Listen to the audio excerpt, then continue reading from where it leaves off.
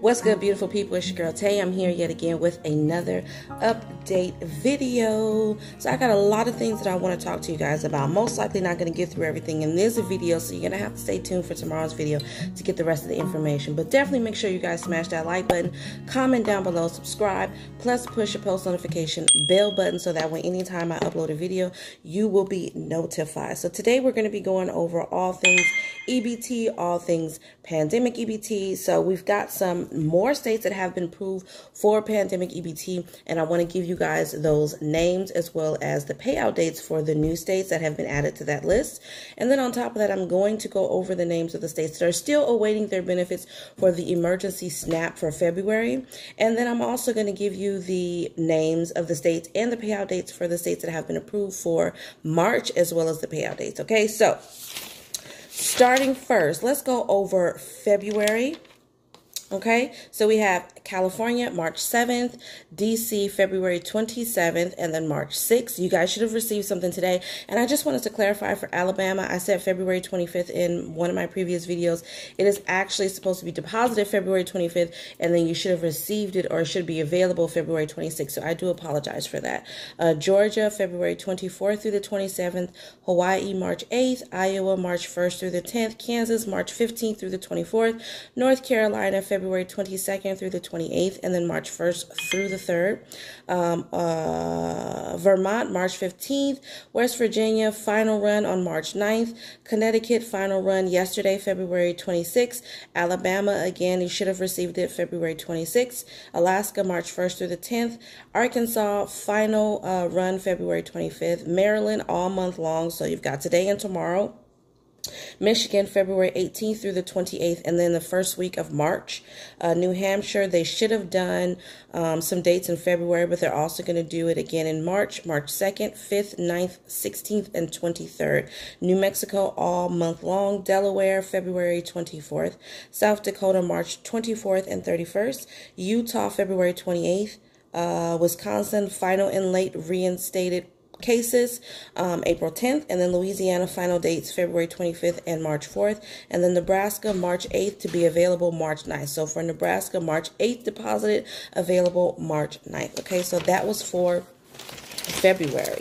Now, just to clarify, I know I spoke to you guys about the Golden State stimulus for California, but it said when I got back on there and did a little bit more research, I still haven't seen a whole lot more information to clarify exactly how these benefits are going to be dispersed. Nothing much has changed from the last bit of information that I was able to give you, but it says California Golden State stimulus is expected to go out in approximately a month after you file your 2020 state taxes. Cal recipients may receive debit cards with a one-time payment by mid-March. Other details are still being worked out. So for SSI, beneficiaries, SSDI, they're still working out those details on how they're going to distribute those payments. For CalWorks, one site says debit card, the other site says that you'll receive it on your EBT card, okay? And then for those who are qualifying based off of their California state earned income tax credit that they would have had to claim on their 2020 taxes, it says that you should receive that approximately a month, or let's just say 4 to 5 weeks after you file your state taxes. Okay, so I just wanted to give that bit of information. Now, before I jump any further into more payout dates, one bit of information that I also wanted to give you guys is in regards to the SNAP replacement benefits for the state of Texas. So on that note, I did give you guys some information regarding that yesterday, but then I found another article that says that there are recipients, and this article is, or was, I should say, put up first thing on the 24th. So it's just a couple of days old. The information may have updated since then, but not too much. Recipients in 66 counties. I have heard it could be more counties than that as of right now. But right now, recipients in 66 counties currently receiving automatic replacement benefits do not need to take any action or call 211 to receive your replacement benefits if you suffered any type of food that was damaged or anything in regards to the storm and the disaster, okay? Benefits should be on your Lone Star cards by March 4th.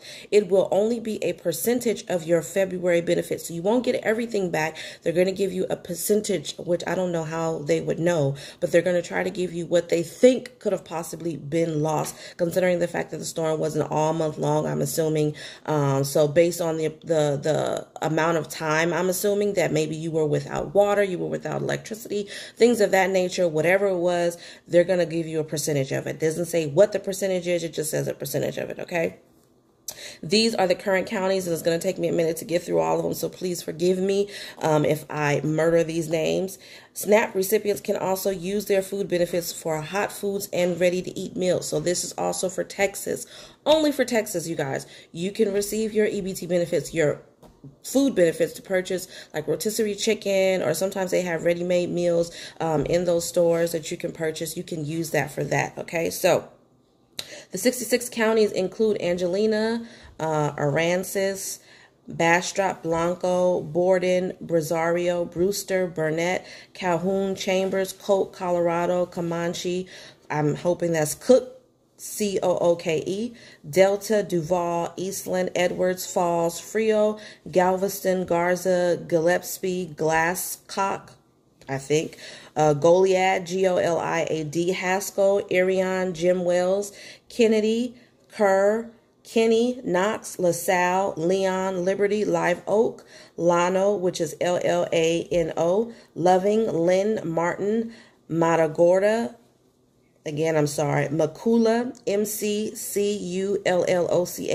Medina, Menard, Mitchell, Montgomery, Oldham or Oldham, OLDHAM, Parker, Regan or Reagan, Refugio, San Patricio, San Saba, Stephen, Sterling, Sutton, Terrell, Throckmorton, Trinity, Upton, Uvalde, Valverde, Waller, Williamson, Young, Zapata, and Zavala. Okay, so those who do not live in these counties will have up until March 31st to report SNAP food loss and request replacement benefits. Recipients in these counties must apply for replacement benefits. SNAP recipients in the 66 counties can also report other food loss and ask for additional benefits up until March the 31st. So again, you guys, I gave you information on the video I did yesterday saying that you need to download the form H155 online and then submit it by fax or mail, snail mail.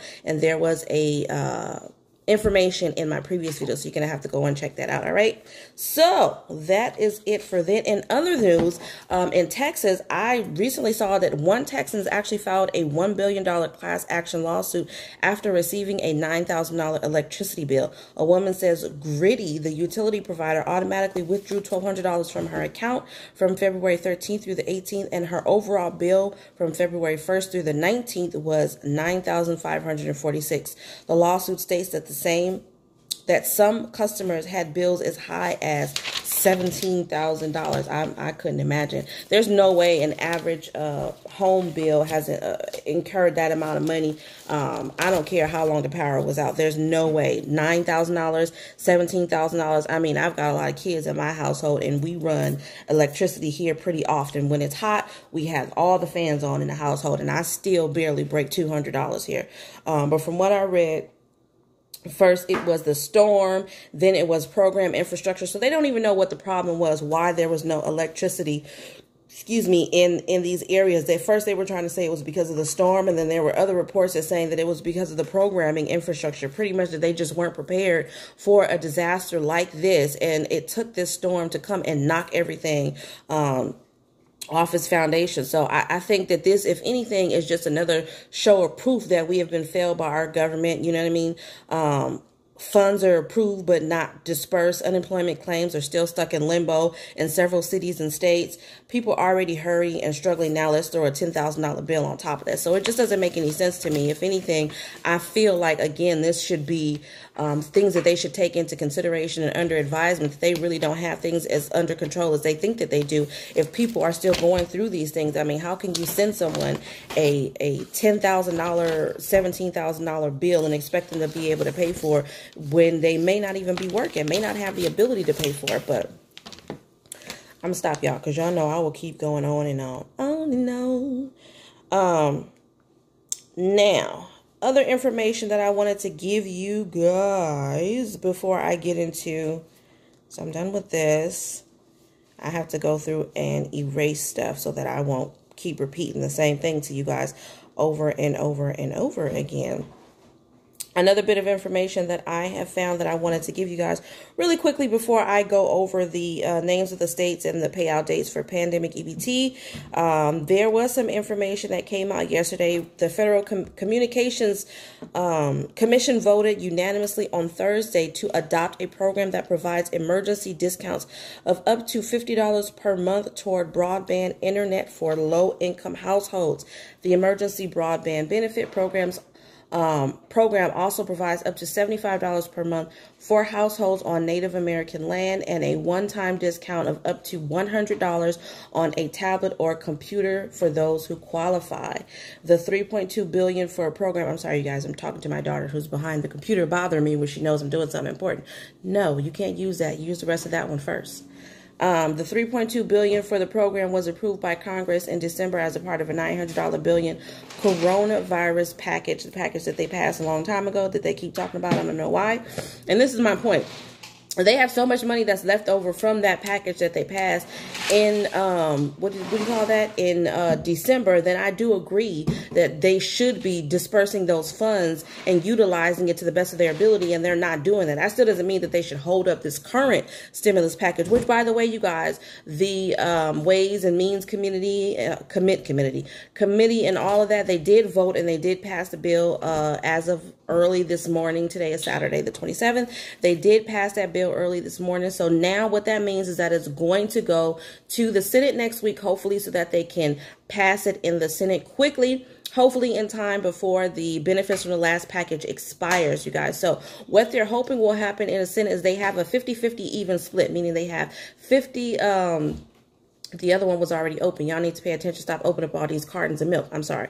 But the red box was already open. You should have looked in there first. There is, what was I going to say? They have 50 Republicans and they have 50 Democrats in the Senate now. So they're hoping that all of the 50 Democrats will actually vote yes on this package, so that way, if they need the tiebreaker, which most likely they will, then they can just use Vice President Kamala Harris to get them their 51 votes, and then we don't have to worry about the Republican opposition. So that's what they're hoping for. But again, it's all going to depend on whether or not every Democrat in the Senate is going to vote yes on this package. We know that there has been some pushback, but as of right now, the one major thing that was an issue for most people, outside of the fact that the stimulus checks are not phasing out quickly, is the fact that they had that $15 minimum wage hike in there. That did not pass the Senate parliamentarian. They took that out and said that it goes against the rules of the budget reconciliation. So hopefully with that not being in the bill as of right now, they can just pass it quickly and then move on to the next step in the process. Bye. So moving on back to what I was telling you guys about when it comes to the discounts for internet. Okay, I don't remember where I left off, but basically you get $50 a month for broadband internet services for low-income households, and then they want to give $75 a month for households on Native American land, and then you can also receive a one-time discount of $100 on a tablet or computer if you qualify, all right? So like I was saying, this money is coming from leftover funds from the bill that they passed in December, the one that gave us a $600 stimulus checks. Says the FCC still has to set up the program to approve applicants for the program and bring internet service providers on board. So the lack of consistent internet service has definitely been a concern for them. You know, there's a lot of kids that are at home. They're doing homeschooling. They're saying that there's a lot of people who are basically pulling up into parking lots or walking up to parking lots and kind of sitting in their cars or sitting in the lobby wherever they can, or outside trying to catch Wi-Fi signal so that their children can do their homework. So they're trying to do this. However, they still don't have it up and set up as of right now. So they're going to have to wait. I think it says give them about 60 days, so 2 months, and they should post some more information with the link for an application where you can go and sign up for this. Okay, so I thought that information was actually pretty useful. I know I'm going to look in trying to get it. But yeah, So the last thing that I wanted to give you guys in this video is, again, the names of the states that have currently been approved for pandemic EBT, as well as the payout dates for just the new states. I'm not going through all of them because it's a lot of information, okay? So for pandemic EBT, currently we have Alaska, Arizona, Connecticut, Delaware, Illinois, Indiana, Kentucky, Massachusetts, Michigan, Minnesota, New Mexico, North Carolina, Ohio, Puerto Rico, Rhode Island, South Carolina, Tennessee, Vermont, Washington, West Virginia, and Wisconsin. So the information that I was able to find for Washington: benefits issued from the start of the school year through January as soon as it's possible, remaining months of the school year in 2-month increments, each issuance for previous 2 school months. Okay, so that was for Washington. For Arizona, benefits are expected to pay out in March for October, then April for November, then payments will follow this schedule. So May benefits, you will receive benefits in May for months December through April. You will receive benefits in June from the months through May, and then July, August, September for any past month. So each monthly issuance over a 2-week period after regular EBT benefits are distributed based on the child's last name. Okay. Now for Kentucky, they will begin to issue benefits for the months of October 2020 through February 2021 within 25 days of the plan approval. The website states that the plan approval was February 24th, 2021. So 25 days from there, I think. October benefits will go out first. Then the remaining benefits will be issued in a 1-month benefit increments every 2 weeks until all benefits are issued. Benefits for March through June retroactively on a monthly basis by the 25th calendar day of the following month. So that's all for pandemic EBT. Now, last but not least, you guys, we've got the March emergency SNAP allotment. So there's only 5 states that have been approved, but I'm going to give you those 5 states as well as their payout dates. So we have California, April 18th, DC, March 10th, and April 3rd. Hawaii, April 12th, New Jersey, March 1st through the 5th, regular issuance dates. Wisconsin, March 20th, and then latent reinstated cases, May 8th. So that's all I got for you guys today. Remember, I'm sorry, you guys. I had to go ahead and do my outro one more time. I don't know why. It's a Saturday morning. Everybody know I'm busy in this household, including the grown adults, but they find it, I don't even know. I have no idea, you guys. I'm just talking to just be talking. But anyways, remember to live, love, and elevate. And I will definitely see you guys in the next video, hopefully with less distractions, because I don't know what's wrong with everybody today, but they sure finna hear my mouth as soon as I click off of this video. Peace.